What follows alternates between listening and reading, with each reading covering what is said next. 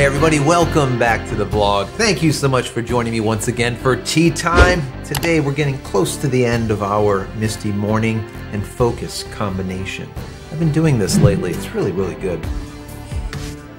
Anyways guys, today we're going to be talking about an alternative to Photoshop. Now, most of you know, or if you're new here you don't know, but everyone else knows that I'm the guy that did this whole life after Adobe cutting the cord thing. I'm gonna probably put a card somewhere around here. You can go take a look at the series. It's gonna be like 20 plus videos in there, and it's all about cutting the cord from Adobe and using different packages. Doesn't matter what it is, for Lightroom, for Photoshop, for Premiere, from Audition to whatever it is, okay? I give you a whole bunch of different packages that I currently use instead of Adobe, all right? And maybe some of them you might like, and maybe test out. Well, today is going to be one of those days. Now, one of the pieces of software that I said was really good, that's free, as an alternative to Photoshop was Gimp. Gimp stands for GNU Image Manipulation Program, okay? It's been around for a decade or more. It's been around for a really long time. I think it began in Linux and it moved into PC and then Mac. It's been around for, like I said, a long time, and it works really well. Now, there is a new fork that's coming off the Gimp project, and that's called Glimpse, and that's what we're going to talk about today. Basically, it is a rebrand of Gimp, but they're going to change it a little bit. Now I want to tell you why and what has happened, just to give you a little bit of backstory. And then before the end of this video, I'm going to bring you into the new software just so you can see it. All right. So let me start out by saying at the very beginning when they came out with Gimp, all right, or GNU Image Manipulation Program, the two guys that made it kind of came up with the name based on Pulp Fiction and the guy from Pulp Fiction, the Gimp. And it was basically comical, all right? And no one ever thought anything of it because the actual program is GNU Image Manipulation Program, GIMP. So no one thought it was anything wrong with it. But as of late, as you know, I did an entire video based on PC and how people are just losing their mind and getting their panties in a bunch today with this whole political correctness. Now, bear in mind, if you never used GIMP before, it is a Photoshop alternative, but it doesn't look pretty, okay? What I found out was the last time they touched the UI or the GUI or the graphical user interface on this software is 2012, guys. All right. So you're looking at like an 8-year-old interface, and it looks like an 8-year-old interface. Does it work? Yes. Can you use it? Absolutely. 110%. People do all over the world, and it's free. But like I said, this new fork is going to get the name change, but they're also going to get that new, let's say, overall usability functionality upgrade or update. And that's something that they've needed for a long time. They're also going to shoehorn into this, bundled with it, a bunch of, let's say, preloaded plugins that help out a lot. So that's really cool also.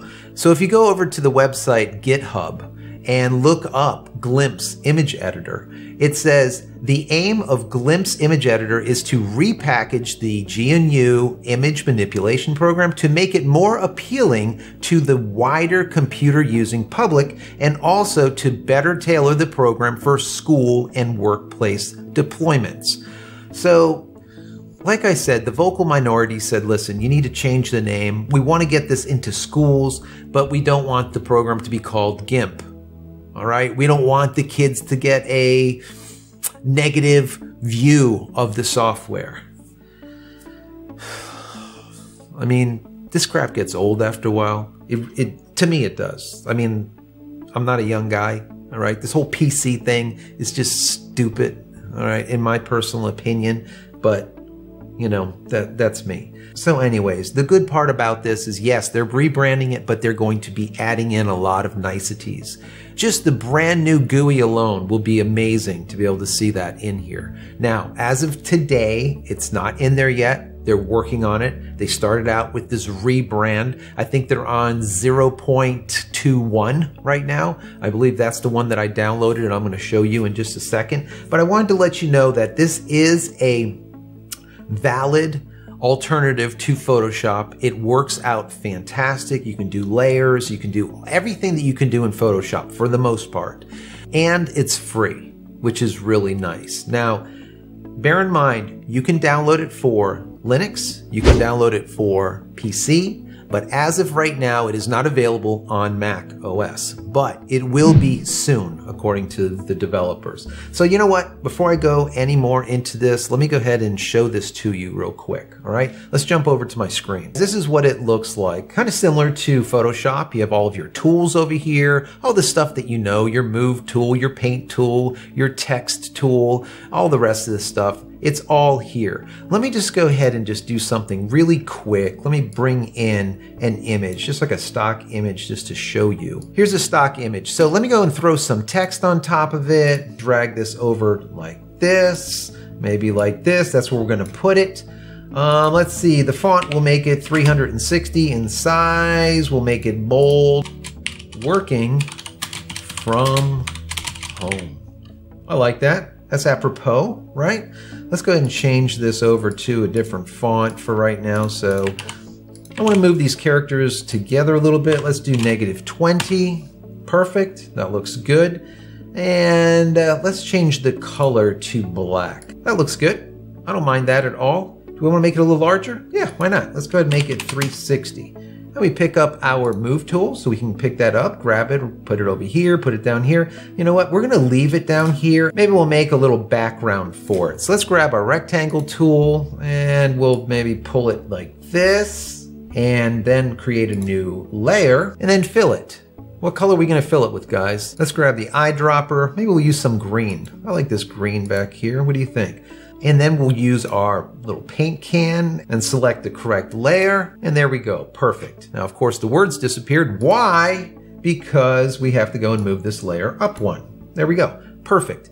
How about if we go and add one more layer on top of this one and maybe paint over it. So it's a little bit more grungy, let's say. So let me grab a paintbrush and we have the correct color, which is this green. We make sure we're on the right layer. I want to get rid of some of that harsh line that's there. Just something like this, nothing crazy, just to do a little bit of something with it. All right, that looks pretty good. Let's get rid of this over here. Now we can see we're painting over the words. We don't want to do that. So we want to take this layer and move it behind our lettering. And there you go. So that looks good. We'll just leave it at that and we'll save it. So we'll come over here to File. We'll hit Export As. We want to make sure it's a JPEG, which it is. We're going to save it to our desktop. We'll call it Test with Glimpse. Perfect. Hit export, and here it gives you a couple of options. We can change the quality from 100% to 50, whatever we want. Now we're gonna hit export, and that is it. Let me go and take a look at it. Let's go over to our desktop and double click on it, and there you go. That's what it looks like. That's the JPEG. As you can see, guys, it's really quite simple. It's the same thing as using Photoshop for the most part. Now, do you need to learn where the tools are? Yes. Some of them will work a little bit different than other tools, yes. But honestly, for most of you out there, this would be enough, all right? And like I said, it's free. Now, as it is right now, that GUI is the old GUI, but they are revising it. They're making it new, and I can't wait to see it once it is done. So, if you guys want to go and download it, let me bring this up on the screen. Go to glimpse-editor.org. And over here on the right-hand side, it says downloads. Go ahead and click on that. And here is the version 0.1.2. That is the version that I just showed you. Now, once again, they have a version for Windows, one for Linux, but they do not have Mac. And as you can see down here at Mac, it says the Glimpse project does not currently support Mac OS platform, but we are actively working on it. So that's really cool. So guys, as you can see, it's pretty much a Photoshop alternative. Is it as pretty? No, it is not. Does it do most of the same features that Photoshop does? Yes. Is it a learning curve just like everything else? Yes. You're going to need to figure out where the different tools are, how they work. They might function a little bit differently and this type of thing. But besides that, this software is free. And for probably 80 or 90% of you guys, the normal things that you do with Photoshop, this software will probably be good enough. All right? We talk about that all the time. Do you want to buy something that's 20, 25 bucks or like this free in comparison to paying continuously $120 a year for the cheapest program that Adobe has? What do you want to do? Some people will say, you know what, I'll take Adobe. Other people, a lot of you that have come to me saying, hey, do you have alternatives? You're going to want something like this. So if you go and pick up Gimp, or if you go and pick up Glimpse, as of today, they're pretty much the same. A little bit different, but pretty much the same. But very soon, if you pick up Glimpse, it's going to look completely different. And I'm going to say much, much better than Gimp. And what they will probably do is phase out Gimp altogether.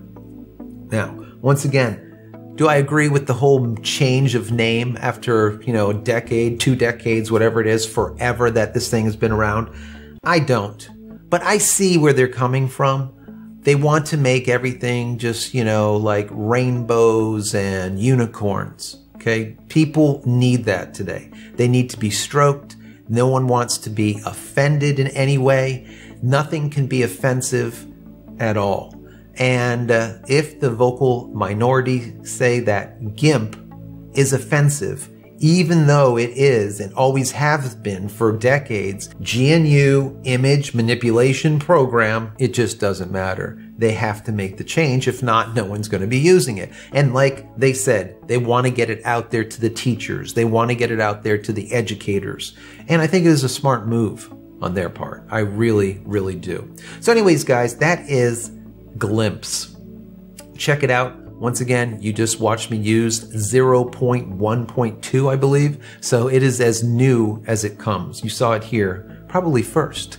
Anyways, if you still need these microfiber cleaning cloths I told you about in the last video that I'm giving you 50% off, there's still a few hundred of these left because I brought in 1,000. Anyways, use that promo code YT50 at checkout. You'll be able to pick those up.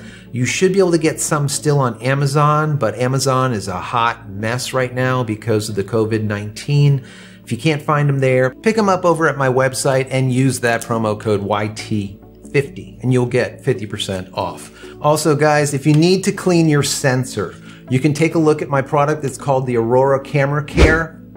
This package right here is the camera sensor and lens cleaning kit. So basically it gives you sensor cleaners as well as your lens cleaners. The sensor cleaners look like this. They're like swabs. This one is full frame, so that's the size of it, okay? But you can get these for full frame APS-C as well as micro 4/3. So they're different sizes. It comes with a wet as well as a dry. You use the wet and then you go with the dry over it and you're basically done. Your sensor is 100% clean, period. So check those out. You can use promo code YT20 for anyone that subscribed to the channel. Once again, YT20, and you get 20% off this from the website. So a lot of people have been asking me for those too because their sensors are just so dirty. The mirrorless sensors are just, they get really, really dirty because there's nothing to shield them. And when you take your lens off, all the dust just goes in there like a magnet, right?